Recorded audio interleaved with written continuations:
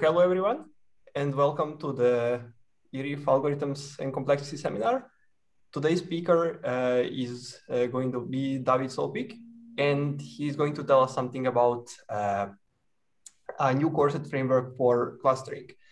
The idea is to have like a 40-45 minutes talk, followed by some questions, which will not be recorded. So yeah. I guess, David, I don't know if they can interrupt you in the middle of the talk or what's the plan? Yeah, of course. Okay, so yeah, people are encouraged to interrupt David in the middle of the talk. Don't leave anything unclear. Okay, so with that said, David, the stage is yours, and I'm going to let you tell us about your work. Well, thank you for the introduction. So I'm going to talk about Coreset for clustering. Coreset is you can think of it as data compression procedure. And clustering is you have a big data set and you want to extract some information about it. This is a joint work with Vincent Cohen-Haddad, my advisor, and Chris Fegelsson from Aarhus University in Denmark. And this will appear this year at Stock. Oops. Sorry. Okay. So the clustering problem we're going to look at in this talk are center-based, which means that the input is a set of points in some metric space, and there's a positive integer z, and the objective consists of finding a set of k-center such as to minimize the sum of distances from every point to its closest center raised to the power z. So you just want to find k points such as to minimize the distances to the z to those k points. Okay, so this definition encapsulates some standard clustering objectives, such as k median. If you take z equals 1, the cost function is just minimize the sum of distances from any point to its closest center. So these objectives, you can think of it as minimizing the average distance to any point in expectation. So if you're taking one input point uniformly at random and pay the distance, your cost is the distance to that point. In expectation, you're going to have to pay sum of distances to any point times the probability, which is a constant. So it's just minimizing the average distance to any point. And this is kind of a postman problem where you have some package to deliver at a uniform random position. Okay. When it's not average, but worst case, the problem is k-center. In our definition, it's the limit when z goes to infinity. You don't want to minimize the average distance, but the maximum distance. This models the building of fire station. You don't want to be on average close to everyone. You want to be close to everyone because when a fire starts, you need to be fast. Okay, so that's some justification for the objective. But it also encapsulates the classic k-means problem where z equals 2. And so the goal is to minimize the sum of distances square to the closest point. Okay, in this talk, so our result encapsulates works for any z, but we're going to, you can think of it as z equals 1, and we just want to minimize the sum of distances. Okay, and the question, so I said Coreset was some data compression tool, or sketch. Question is how many points are necessary to represent a data set? So if the data set is not completely random, such as this one, then you can take, so you have a clear structure here. If you want to represent the data set with few points, you can take some of them here, maybe some of them in that cluster as well, here as well, and here, and that will represent somewhat nicely the whole data set. So all points are not necessary in that case. On the other hand, if the data set is completely random, then you can just take some random sample of the data set. So I'm taking that point, maybe that point, that point, that point, etc. And that would be representative as well. So we don't need to keep the whole data set to be representative. And that's what Coreset formalize. Okay, so more precisely, what is a coreset? So it's a set, what we call a coreset is a subset omega of the input, such that if you evaluate the cost of any solution for the set omega, it has roughly the same cost as for the full data set. So more precisely, you're given a set of points A, and we say that so weighted subset omega is a coreset if for, so, okay. For instance, those 4 points, we say it's a coreset if for any set S of K center, for instance, I'm picking those 2 centers, it holds that the cost of green the input points to S, so the sum of distances to the blue points, is roughly equal to the one of the coreset point, which is this point. Here the distances are weighted, so I'm paying 4 times this distance, 2 times this distance, 2 times this one, etc. And if, so the weighted cost of omega is roughly equal to the weighted cost of A, which is formalized by this equation, then omega is a coreset. If it holds for any solution S. So if I'm, instead of those 2 points, I'm taking those 2, then the sum of distances of green points to those 2 points have to be equal to the sum of the coreset points, this distance to the blue point. Okay, so that's the object we're going to study. Question? Yeah, so we want to find a small subset of the data input that allows to compute approximately the cost of any given solution S. Is this clear? Do you have questions yet? Yeah, maybe one question. So are you considering only Euclidean spaces? No. So this can be in any metric space. And can you create new points, like the red points? Do they have to? Oh, it's a subset. Sorry, yep. Yeah. So in our case, we focus on subsets. Omega has to be a subset of the inputs.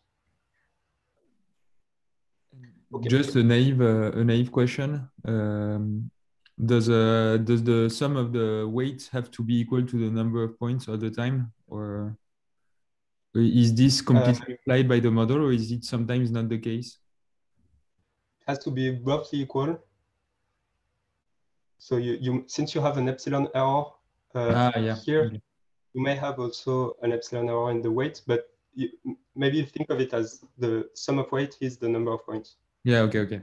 And in this case, it's going to be the case. We're going to weight points exactly such as the sum of weight is equal to the number of input points. Okay. Which is maybe not the case in the example I drew, but okay. Well, I think it is. Yeah. Okay. So the algorithmic goal of our paper is to construct a coreset with as few points as possible. We want to find a very sparse representation of our input. We want to build it as fast as possible and ideally as simple as possible.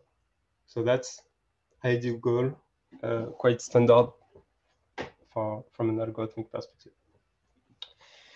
Okay, so let me highlight the state of the art. So this huge picture is just to show that it's a vivid area. And maybe let me highlight 2-3 results. So the first one that introduced the coresets notion is from Harped and Mazumdar. It was back in the time where the dimension was small, so there can be expansion in the dimension D. Sorry, on this slide I'm focusing on Euclidean spaces. Okay, so the dimension is small until K-Chen introduced some sampling techniques to get linear coreset size linear in D and with the dependency log n. And we're going to explain roughly how this result works later in the talk. And maybe the most interesting result is this one from Feldman and Lemberg in 2011, where they got rid of the number of input points. So that's super impressive to me. I'll explain it slightly more later. But it's also impressive because all those works are based on the Feldman-Lemberg framework. So yeah, they really built a framework using some sampling techniques related to VC dimension. And then for the next 10 years, people just tried to improve that framework. And our result is here. We present a new framework to build coresets in Euclidean spaces, but we claim that our result is versatile and we can apply it to many different metric spaces. So for instance, in finite metric spaces, we also improve on the Feldman-Lemberg framework. Doubling metric, we improve on Huang, Yang, Li, and Wu, who did themselves apply Feldman-Lemberg framework, etc. So all the previous work were based on Feldman-Lemberg, and we managed to improve on all of them by something we hope to be simple and easy to apply.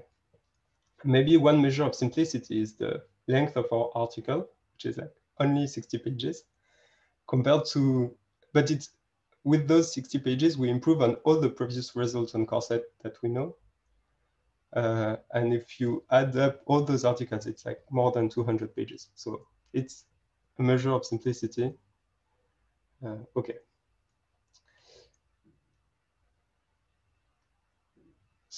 So why are coresets important? That's my personal opinion. So structurally, I think it's really beautiful. So in the result I showed you here, for instance, the finite, so from Feldman and Lemberg, the size of the coreset doesn't depend on n. So if you want to solve, say, k-means with k equals 10, what this says is that you only need to consider few hundred points to approximate the cost of any possible solution. And those few hundred points are this quantity. It doesn't depend how many points are in the input. So maybe the input has size like 1 million, but still you need to consider 200 points to approximate the cost of any solution.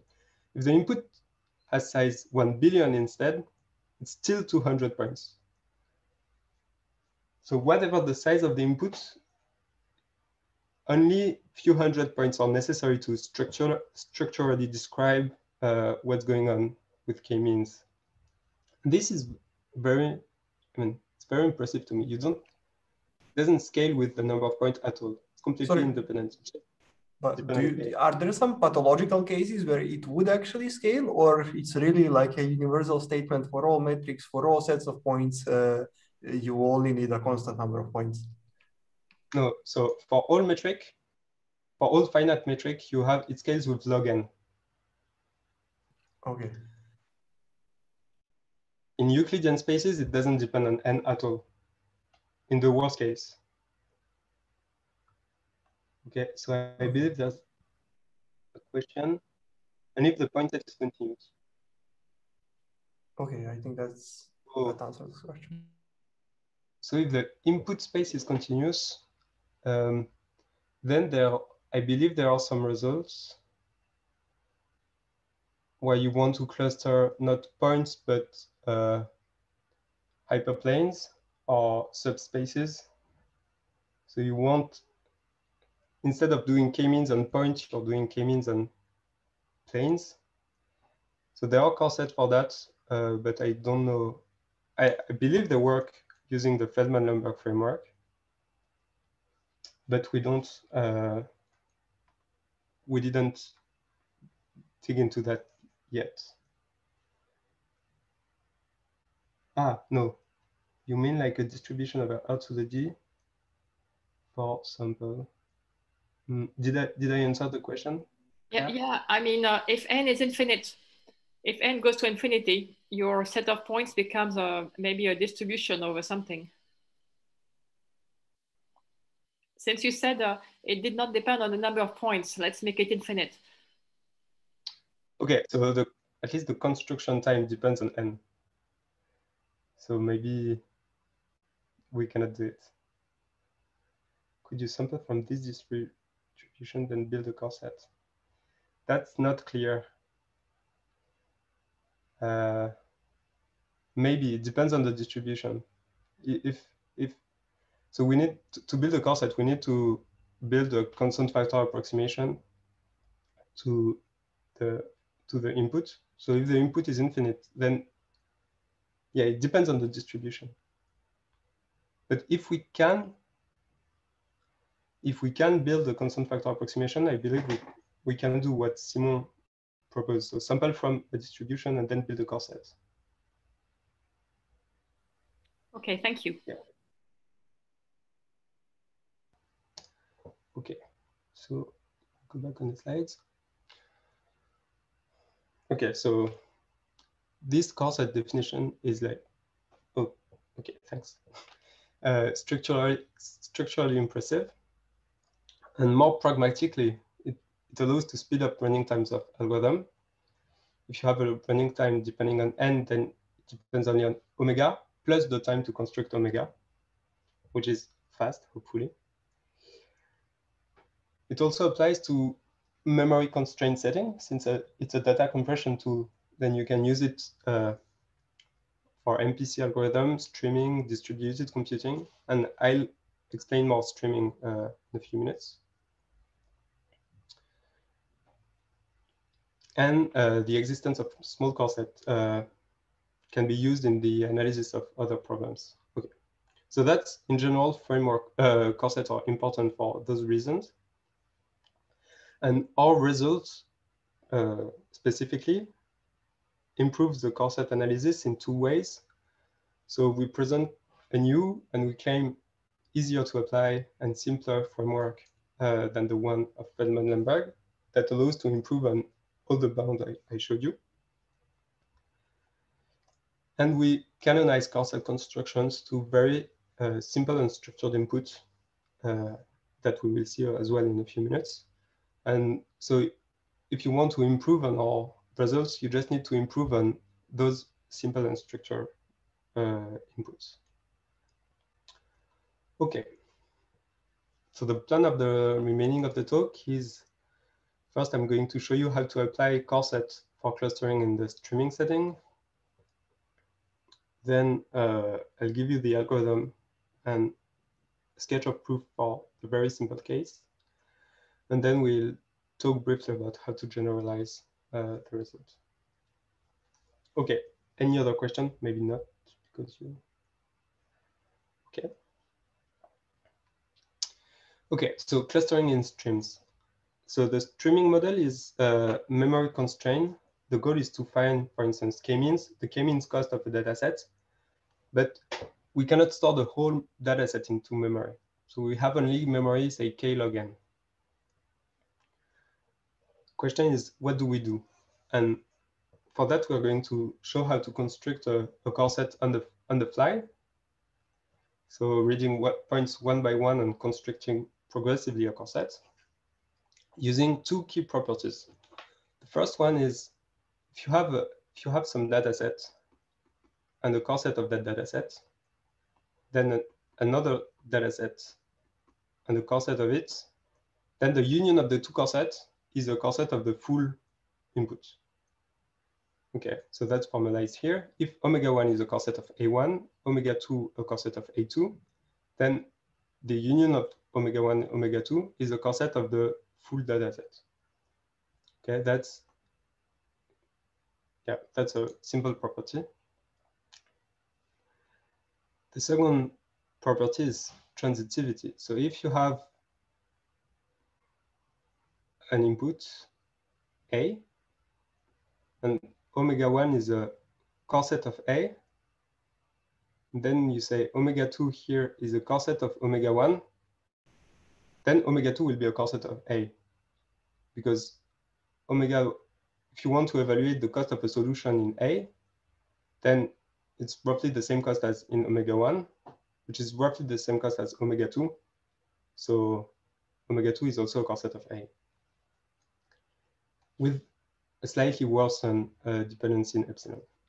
Okay. So how do you use those two properties in the streaming model? So I'm going to show you some simple algorithm. There's probably better, but it's a simple illustration. For this, we're going to have log n buckets, each having memory k. So each bucket can contain k points. The first bucket is just reading the input. So it reads input until there are k points. When there are k points, we move them to the second bucket and delete them from the first bucket. Okay. Then k over point, new points arrive until there are k of them. When there are k, we need to move them as well to the second bucket. Erase them here. And now there are too many points in the second bucket. So we just take a coset of it. And we summarize those 2k points into a 1 plus epsilon coset of size k. Okay. So now the whole input here is represented just by a coset there. And this can keep going on. New points arrive. They are moved to the first bucket. Deleted. New points arrive. So moved here. Now there are 2k points here, so we also need to summarize them into a coset. So now what happens? This is a coset of the first part of the input. This one, so maybe call it omega 1. This one, omega 2, is a coset of the second part of the input. So the union of the two is a coset of the full input by the first property I showed you. Now, if I take a coset of the two, by the transitivity property I showed you, it's going to be a coset of the full input. So I can remove omega 1, omega 2, and I have this full input is represented only by k points in that bucket.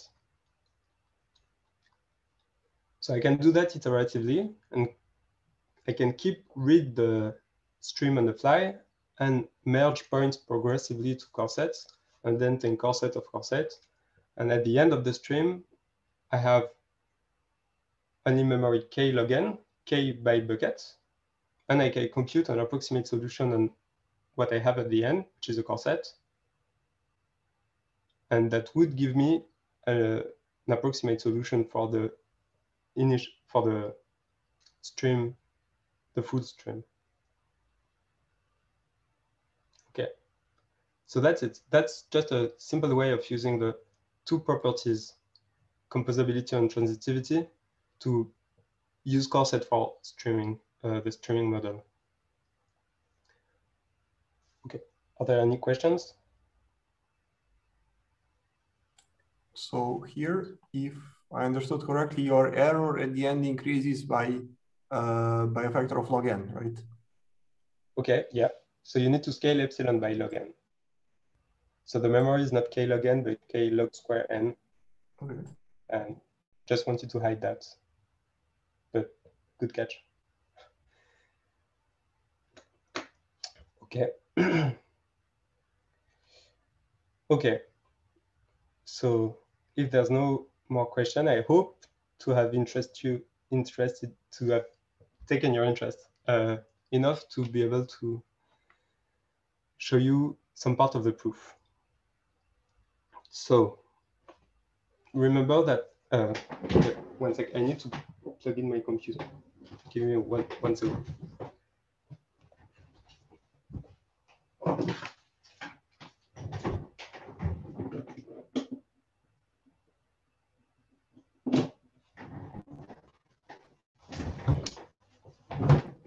Oops, sorry. Hope you're still interested. So what we want is to compute the coreset omega. So coreset omega is such that the cost with respect to any solution S in omega is roughly the same as the cost of A with respect to any solution S. Okay. So the proof strategy will be as follows. First, we're going to find a distribution D such that if omega is computed by simply sampling delta points from the distribution, then we have for any fixed solution that the cost is preserved. Instead of targeting directly the property for all solutions, we just fix one and want to build a coreset for one fixed solution. So I just want to preserve the cost of one solution S. And we want that with some huge probability that we're going to describe. And then we want to apply a union bound over all possible set S. So that's the strategy. The union bound here can be tricky because there may be an infinite number of solution S. If we're in the Euclidean plane, there are infinitely many possible center locations. So S can be infinite. So we need to be smart in the second bullet. Okay, so that's the proof strategy. And we're going to make some assumptions. So we focus on the case where K equals 1. So there's only one center. Z equals 1. So we want to minimize the sum of distances to that center. We are in the plane so that I can make drawings. And the input is very structured. There's only one ring here. So there's some center here. The red point is some center. It will be called C later on. And every point is a distance R of the center C, or maybe roughly R. Not exactly, but roughly. So yeah, the input is very structured, very well structured.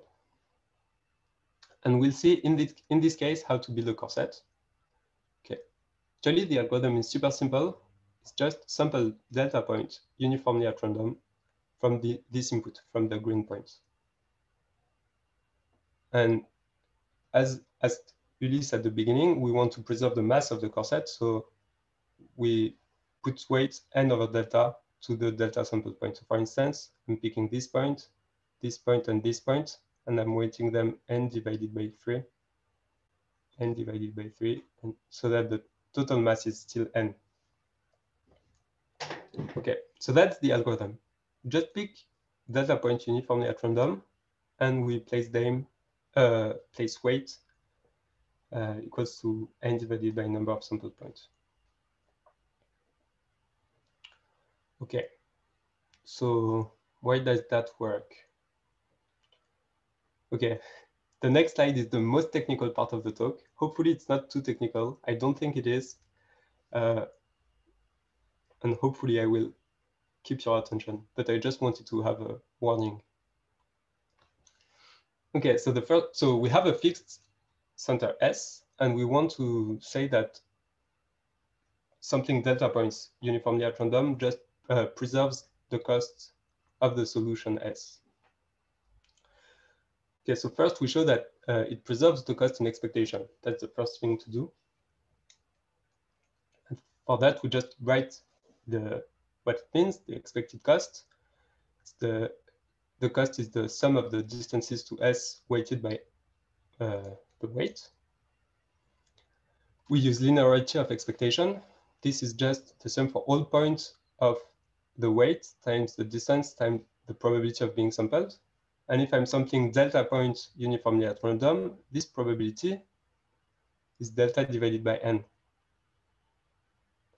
So it cancels out with the weight here. And it gives exactly what remains is exactly cost of the solution A to solution of the input set A to solution S. Okay, so in expectation, by our choices of weight, we are good. We're in good shape. Now we want to bound the deviation to the expectation. Once we know the cost is preserved in expectation once we know that the cost is preserved in expectation, we want to say that with high probability, it will not move too far away from the expectation. For that, we use, and that's the technical part. So it's some basic concentration inequality, maybe the most basic one, Hobding's inequality, that says that if you have some variables xi that are independent and all bounded between a and b, then their sum deviates to its expectation by x with probability exponentially small in x squared. Okay. Okay. So what do we want to take for variable xi? So we want, ideally, we'd like the sum of xi here to be equal to the weighted cost of omega to s, so that the expectation is cost as, and the deviation here is exactly what we want to bound. So to do that, we take xi to be the weighted cost of the if sample point. So, okay, so xi simply equals to n divided by delta times the distance of, let's call it omega I to s. Yeah, so that the sum of the xi is exactly equal to the cost of omega with respect to s. Its expectation is what we said earlier, the cost of a. And Hobding's inequality is, means exactly that thing. Okay, so now we need to bound b minus a. What is the difference between the value of two possible value for xi? So because our input is superstructured, we have that property. So omega I is here. We know that it's a distance r to the center C. So if we use triangle inequality to S, the difference in costs can be at most R times the weight. Because the xi is n divided by delta times the distance from omega I to S. So this is at most n over delta times R plus this distance. So the max value minus the mean value for xi, which is b minus a, it's 2r times n divided by delta. That's essentially the diameter of the input times the weight. Okay, so in our equation, we replace, means that our Hobding inequality becomes this, and now we pick x. We take x equals to 2 epsilon and r. Okay, I replace so that everything here cancels out. And at the end, we have that inequality. Okay, so now what does this mean? So as we said, all points are at radius r from the center. So n times r is the cost of that solution. All points in the ring pays r to be clustered to C. So that's the cost of the optimal solution, n times r. And that's because our input is defined that way. Every point are at distance r from the optimal center. So nr is equal to opt, which is at most cost of a with respect to s, because the optimal cost is the smallest possible cost. So it's at most, so cost as is more than opt. Oops, so this drops. I'm missing, okay. So the final inequality we have by just applying Hovding and replacing the values with what it means in our setting is that the deviation, the cost deviation between omega, the coreset, and A is bigger than 2 epsilon times the cost of A, with probability exponentially small in the number of sample points delta. Can I ask a question? I missed something. So in the circle, what if not all the points are well distributed, but all the points are on the right? So you could have a center which is also on the right and not in the middle of the circle. Okay, so the center is defined to be the optimal solution. Okay. The structure of the input is that, sorry, the optimal solution is the center of the circle. Okay, okay. They're not, yeah. Okay, thanks. Okay. So it means that for a fixed solution S with probability, I dropped constants, but with probability 1 minus exponential minus epsilon squared times delta, uniform sampling works and provides the coreset in our very structured inputs. Okay, so now the technical part is over. So if you dropped, you can come back. And we need to do the union bound. And as I said, okay, no, sorry. Any other question for the concentration bound? Okay. Okay, so we want to say, now we have for a fixed solution, we constructed a coreset. We want to say that it's also a coreset for any solution. So for that, we want to use union bound. The issue is that there's infinitely many possible solutions. Okay, so how do we discretize the Euclidean plane? Usually we take a grid.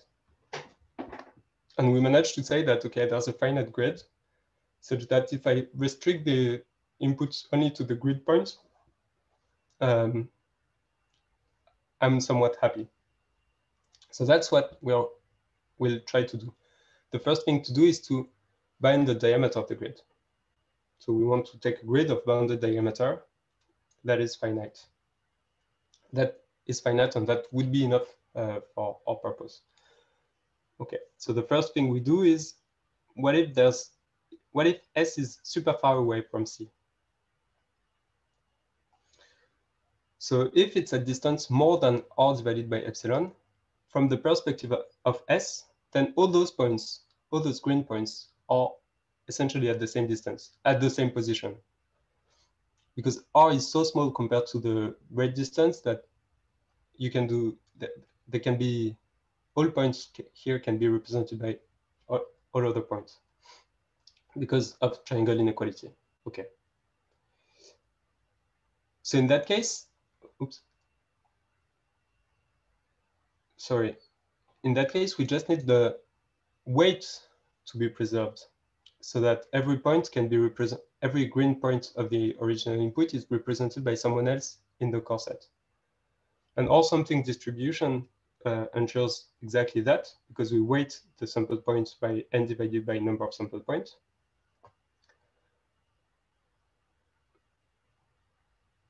Sorry, so that's enough. S is so far away that every point is at the same spot, so we just need to preserve the number of points. Okay, so that's the easy case. So now we can restrict ourselves. We just need to look at the case where S is close to the optimal center C. And in that case, we can take a grid. And we take a grid of granularity epsilon R. So this is at most R divided by epsilon, maybe 2R divided by epsilon. And we say that the granularity here is epsilon R. So the number of intersection, the number of points in the grid is 2 divided by epsilon squared, which is finite. So if we manage to restrict to only grid points like G, we'd be happy. And that's what we will do. We say that any point S can be represented by its closest grid point G. Okay, so how do we do that? How do we formalize the union bound? So we choose the parameter delta, the number of sample points, to be epsilon to the -2 times log of the two sides of the grid. Okay, so for fixed, the property we had, the property we have showed earlier is that for a fixed grid point, for any fixed grid point with probability equals to 1 minus 1 divided by 2 number of grid points, the cost is preserved. So if we make a union bound over all grid points, we have that with probability at least 1/2, for all grid points, the cost is preserved at the same time. Okay. So now let S be any possible center. And we want to say that the cost for that center is preserved. Because here it's just grid points, it's not all points in the input.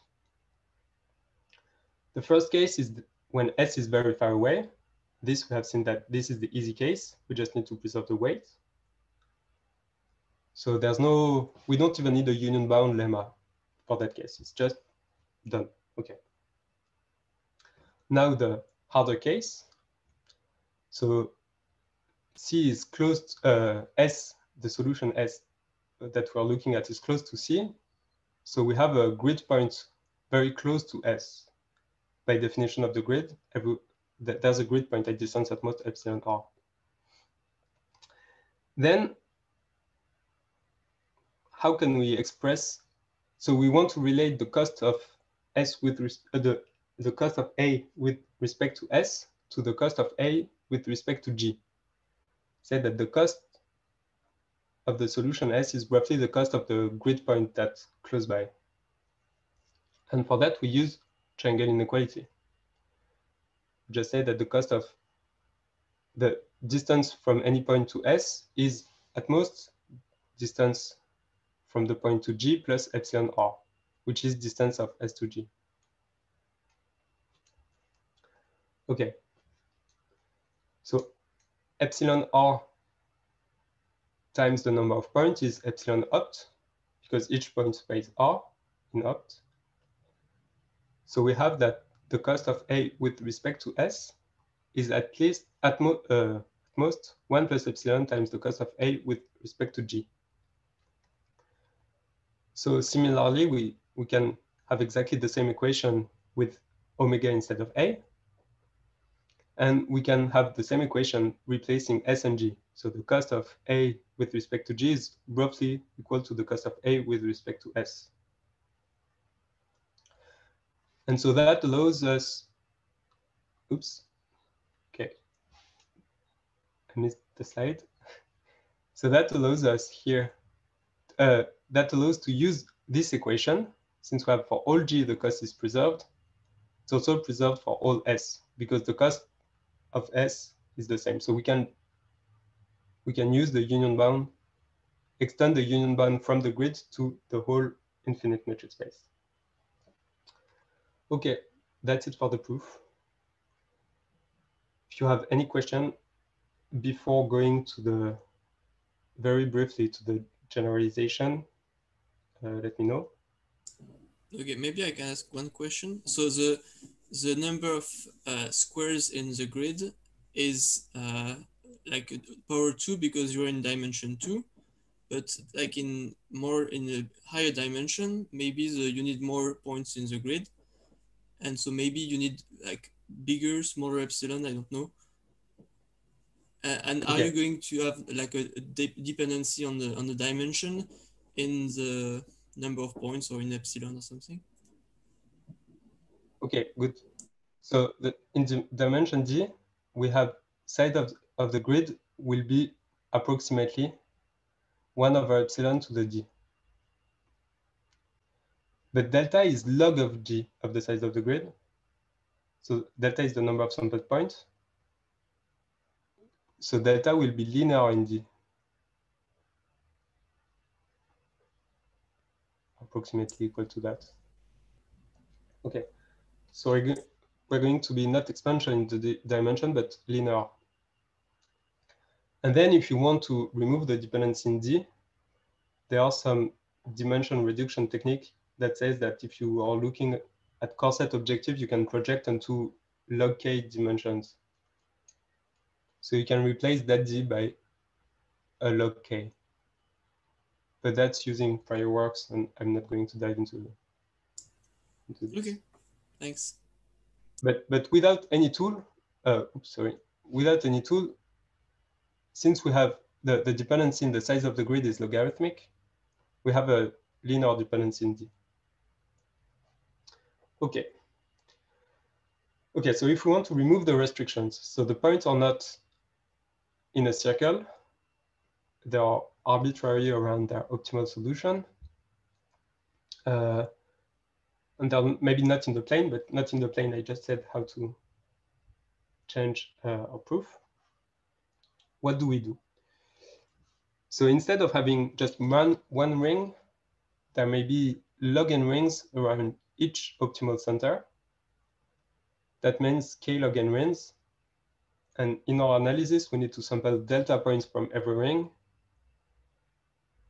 So the total size would be k squared log n times d, if we're on dimension d. So that's the first hurdle of the proof. So what I showed you before is essentially k-chain proof, the proof that dates back from 2009. And what we managed to do is to have fewer rings. So first, we remove the far ring. We have a preprocessing that says that if a ring is very far, so all those points that are very far from their optimal center, so we have a algorithmic preprocessing step to say we're not going to sample points from that ring. And the second the second idea we have is to, instead of considering rings independently around each cluster, around each center, as I did in the proof, we're going to look at all the rings at the same distance from their center at the same time. So this ring will be considered at the same part of the analysis as this one and as this one. And we can show that instead of sampling delta points in each ring, we can sample delta points in all of them and have the same guarantee. So that we move 1 factor k. Okay, so we merge the ring in the analysis and we remove the far rings by a careful preprocessing. Okay, and so to go beyond, lastly, we need to go beyond R2, even R to the D. So the only place where we needed Euclidean space here was for the union bound part. And so that's the only thing, if we want to use this framework in another metric space, we just need to show how to do the union bound and adapt that grid argument to other metric spaces. And we managed to do it for some spaces that have small separators, like planar graphs or bounded tree-root graphs. Maybe it does work for other metric spaces. That's an open question. Okay, so as a conclusion, we give a new and hopefully simple to understand framework. So hopefully simple to use. We do improve on all state-of-the-art coreset bounds for K clustering. Right, so that's our results. And maybe some open problems for the end. could you apply the framework to other metrics than the one I mentioned, or to other problems? Maybe the problem I mentioned to answer Claire's question about clustering spaces instead of clustering points. Could you have even better dependency for k-means in R to the D, so in Euclidean spaces? Could you have something like k divided by epsilon square? And the question is, hopefully yes. Hopefully we did solve it with Kasper Green-Larsen as a co-author. We may have both a lower bound and an upper bound matching for k-means in Euclidean spaces. And for higher powers, instead of having epsilon to the z, could you have something like k divided by some power of epsilon times a function of z, separate the dependency between epsilon and z? Would that be possible? Okay, so that's it. Thank you. You can write it. Thank you.